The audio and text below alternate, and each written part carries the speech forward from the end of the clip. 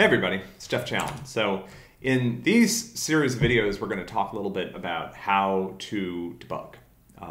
And this is new content that we've created because we know that a lot of students struggle with this particular part of the semester when we start working with some slightly more complicated code, just figuring out what's going wrong and handling problems. And so we wanted to share just a couple of best practices with you that we are going to establish in the sense that we will start to expect that when you ask for help on the help site or on the forum, we'll sort of check in to see if you've done some of these things because they're really helpful and they'll move you ahead to a point where we can use our time together when we help you directly more effectively.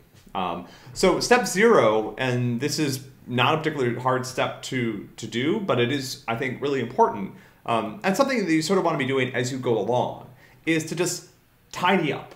Right? So, you know, it's almost like a space metaphor, right? I have a desk, it's covered in junk, and, you know, if I really need to focus on something, sometimes a good thing to do is just put everything away, try to clean things up, get stuff to a state where it's readable, because I'm going to be looking very closely at this code as I work, and if it's all over the place, badly formatted, got a lot of distracting components to it, that can be very difficult to do. So I took some code from the starter code, and I kind of intentionally mussed it up a little bit. But let me show you a couple things, and this is stuff that I see when I help students. And so, there are some issues here.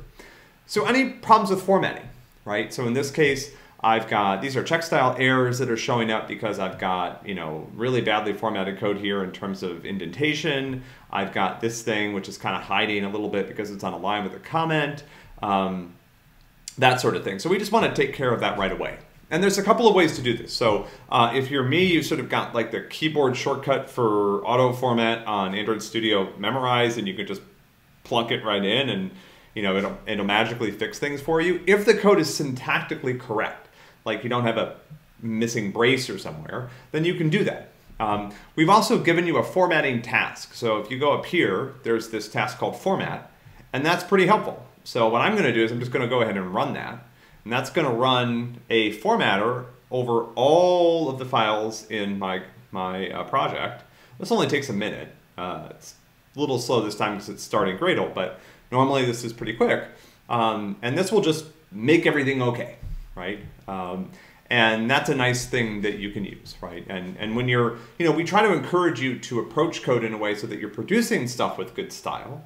That's why we've been training you with check style and other things for the homework problems. But we know that, it's natural sometimes when you're working to have things get a little bit off. And so you'll see that, that format task put this all back together for me. I still have this problem down here that I need to fix. It moves some stuff around up here where I had 2 statements on a single line, and so on. So that's a good start.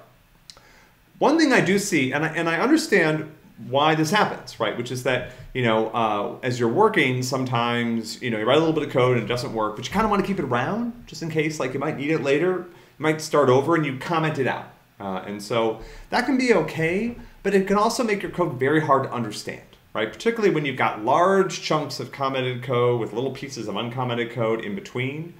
And so, I would suggest either one of 2 things. Either just, one thing you can do is you can check in your code to Git, make a commit so that it's there in case you need it, and then just delete it. The other option is, what I'm going to do is I'm just going to move some of this out of the way. So I'm just going to put that down here, and I'm going to take this big chunk of commented out code. I'm going to move that down here. I just don't want it interfering with the code that I'm trying to debug. Let's say I was trying to debug this load restaurants method. I don't want all this commented code kind of in my space, like in the way visually. It makes it hard to read around. I've helped people before where the problem was that there was a bunch of commented code and then in the middle of it there was one line that wasn't commented, and that line was causing a problem, but it was very hard to see because it was surrounded with so much commented out stuff. So now let's go ahead and we can run the format task again because I made some changes here.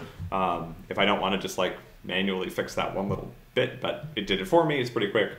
And so now, instead of this big tall thing that's, almost spanning my entire screen, I've got a very compact method that I can start to really zero in on as I try to understand what's wrong.